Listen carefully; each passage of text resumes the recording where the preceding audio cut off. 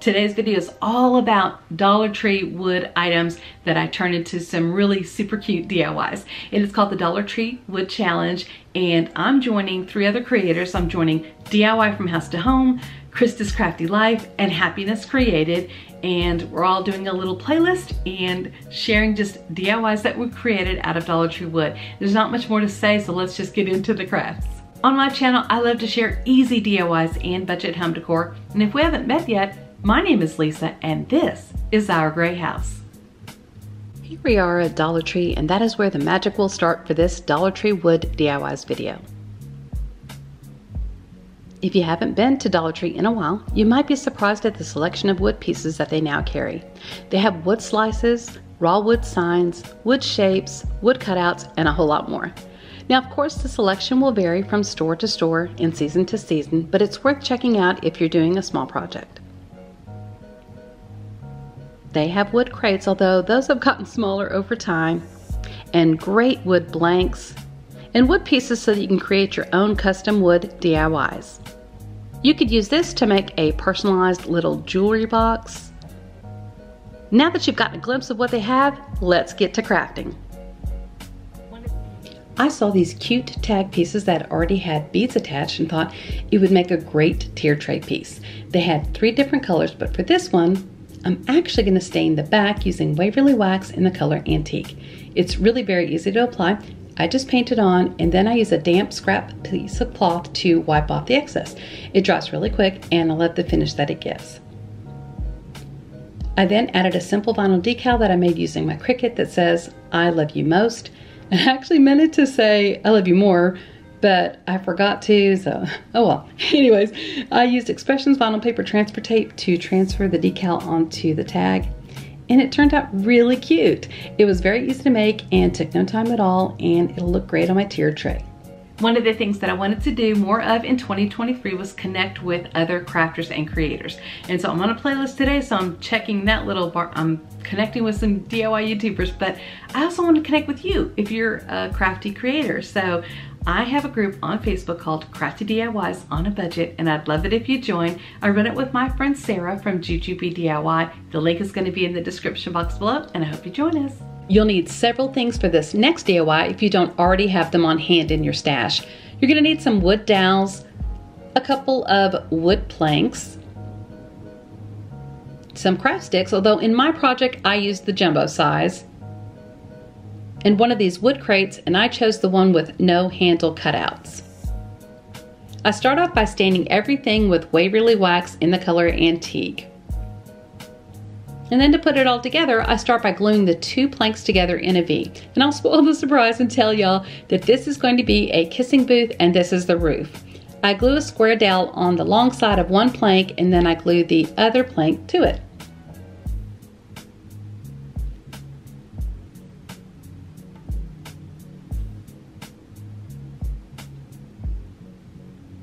I put hot glue in the corners and place the round dowels in each corner. This is what's going to support the roof. And like I said, I used the jumbo craft sticks, and I cut off both ends of each stick. And I was going to try and make a shingle type look for the kissing booth, so I saved the middle piece as I'm adding that to the roof as well. For whatever reason, I didn't film part of this next part, but on the first side, the part that I did film, I glued the craft stick ends on top of the roof, and then I was going to lay the remaining craft stick on top of it, kind of layering it to look like shingles. I didn't like how that looked. So on the other side, I glued the craft stick ends underneath the edge of the roof, and then just glued the center pieces of the craft stick flat on the roof. And to attach the roof to the booth, Marvin told me to kind of sand the dowels down at an angle so it would have more surface to attach to, but I didn't listen. So if this falls apart next week, then it's totally my fault. But I did add a ton of hot glue, just so hopefully it stays. And I don't know if you watch TikTok much, but my handle is Our Gray House over there, and there's a song on there that goes, "Oh no, oh no, no, no, no." Well, that's how I felt when I saw my hand lettering. So to fix that, I painted over it, and I actually haven't made a new sign or figured out what I want to do for the top part, but this is how it turned out, and it's still pretty cute. Don't forget, There's a playlist link in the description box below, and I hope you'll check it out because the gals that I'm joining today are really awesome. If you have a kissing booth, you need tickets, so that is what I'm making for this next DIY. I'm taking a tray, and you'll notice it has acorns on the end of it, so this is a tray from fall, but it's okay, you won't see the ends. I give it a quick coat of Waverly wax in the color Antique. And to cover up those acorns, I glue a heart on each side that I painted with Folk Art Home Decor chalk paint in the color Milk Jug. And using the Dollar Tree sign and some other images as inspo, I created a decal that I'm applying with my favorite Expressions vinyl paper transfer tape. And y'all, yes, still using those markers that are kind of dried out because they still have some life in them, and I'm not trying to waste supplies. And I'm just adding some details to make it look more like a ticket. This one turned out super cute as well, and I can always turn it around and use the inside of the tray for another sign. You can grab 4 of these wood sticks from Dollar Tree or do like I did and use the scrap wood I had at home. Okay, this is how one of my projects comes together. Yes, it's December 31st, Michigan Place today at 3 p.m. Central Standard Time. And we are Michigan fans. Even though they're playing TCU, which is the Texas team, but anyways. Okay, so I'm making the Love You More sign, and it's going to be on these little blocks. So what I have to do, honey, is I got these at Dollar Tree, by the way. And I got the dowels from the local hardware store, Elliot's. And the reason I have Marvin helping me is because he's much better at measuring than I am. So I am not really good at measuring. I mean, I'm good at it, but like, he's more precise, he's more detailed, he's more patient with the measuring. Like I said before, I measure with my heart. I'm like, it's close enough, you know, and that works. This is just us trying to figure out where to put the holes, how far apart they need to be, just all kinds of blah, blah, blah math stuff, and trying not to argue. But also, speaking of arguing, did we ever collectively decide and agree on like how many planets there are? Anyway, I was just thinking about that. But anyway, back to the crafts. One thing that I've learned that you do have to keep in mind is the fact that the width of the blade. Because especially if your measurements have to be like exactly precise, you want to make sure that you're accounting for the width of the blade because... For instance, if this is supposed to be 10 inch, you want your saw blade will come in on the outside of that line. So you're basically cutting right at the line, but to this side of it. But then if you didn't take that into consideration, when you make the next cut, that's why I marked from both ends, because if you marked 10 and 20, you're going to be short because of the width of the saw blade, which is usually about an eighth of an inch or so. But here's a fun fact. Marvin's using an end of the board that has glue residue on it. Look on the other side. Well, that's what a scraper's for. Okay. I couldn't get it off. I had made a cat scratching thing. Tried to, anyway. Oh, this is your work. Okay. I'm a DIYer. So anyway, we're gonna cut the wood, and how long do we have to make? Oh, did you say 11 inches on these? Yes. And a golden rule of carpenters everywhere is measure twice, cut once. I've never heard it. Yes. I'm not a carpenter, so. You never heard like measure twice, cut once? Yes. Oh. Oh, you know what else though? Speaking of, this has nothing to do with this, but on New Year's Day, do y'all eat anything special? I mean, you're gonna see this after New Year's Day happened, but tell me in the comments below. On New Year's Day, do you eat anything for good luck for the new year? So we eat like ham and black-eyed peas and cabbage. And some people eat greens instead of cabbage. We eat cabbage. What was the other thing? I didn't know we ate cabbage. Yeah. Black-eyed peas. And cornbread. And the peas are for pennies, and the green, the leaves, the greens or the cabbage is for like money, dollars or whatever, and then the cornbread is for gold. Now I just read that part yesterday, but I've always heard about the black eyed pea thing, right? And so I was telling my daughter, she lives in the Pacific Northwest, the PNW, and she had not heard of it really. Like I said, don't do it up there. And so when I was reading, it's kind of like, maybe it's a Southern thing, I don't know. Also, that's the wreath from fall. I didn't change it out for Christmas, and so I need to change it out. I'm actually doing I'm doing a decor piece for that in an upcoming video. But anyways, okay, so let's go out and cut some wood.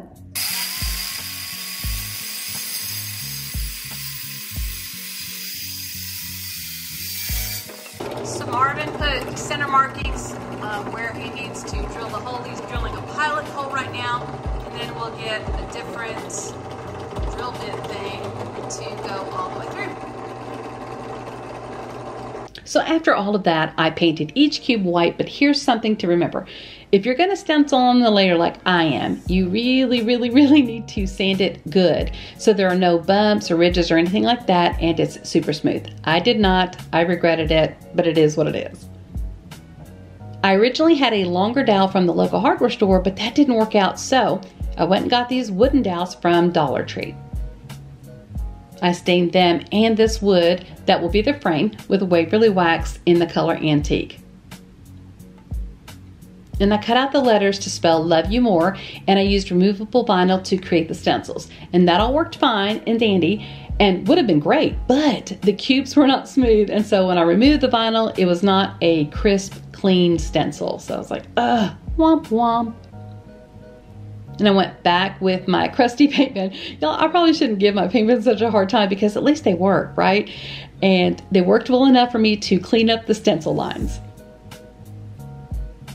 Now to put it all together.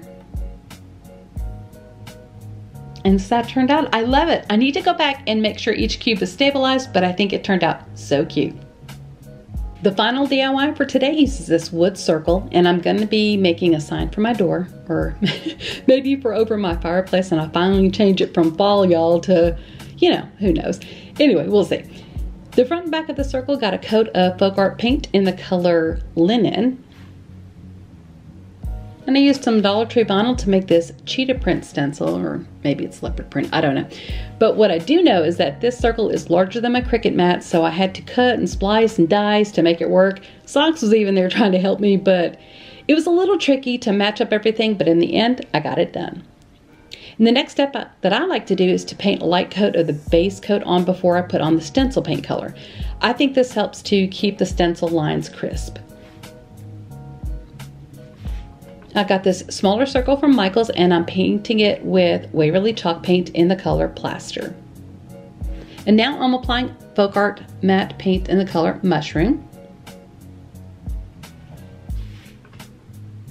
And I didn't want to leave the peeling back of the stencil out of this video because it's kind of satisfying. The trick to paint beads is to put a piece of masking tape down, sticky side up, and then put a piece of masking tape on each end to hold it down, and then set the beads on top of that. It'll help hold them all in place, and, you know, for you while you paint, you're welcome. And I told y'all I measure with my heart, but sometimes I should try to measure with a ruler because this didn't exactly come out center, but, you know, it's close enough. Hot glue the little circle onto the bigger circle. And y'all, I'm gonna spare y'all the 25 minutes of me trying to make a cute bow and trying to add greenery. Y'all, it was brutal. And I'm serious. And then at the end, I mean, I dare y'all to tell me that the bows that I made don't look like Nellie Olson's bow on Little House on the Prairie. I just can't with it, y'all. But I tried, but I'm not quite there yet with my bow making skills. At least not yet. But all in all, it turns out pretty cute, and I'm getting better each day at my crafting skills, and this is just part of it. So please, y'all, check out the playlist. These gals that I'm partnering with today and collaborating with are just so amazing and awesome, and I just love connecting with them, and I would love it if you would give them a follow and check out their channels as well.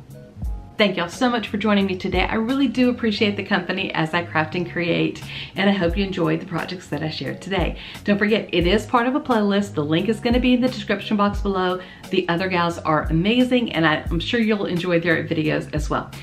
And let me know which one was your favorite of the ones that I created today. And I think that's it. I think that's all I was gonna say. So if you wanna follow me on social media, such as like here on YouTube, over on TikTok, Instagram, something like that, my handle is Our Gray House, but just don't follow me in real life though, because that's creepy. Bye.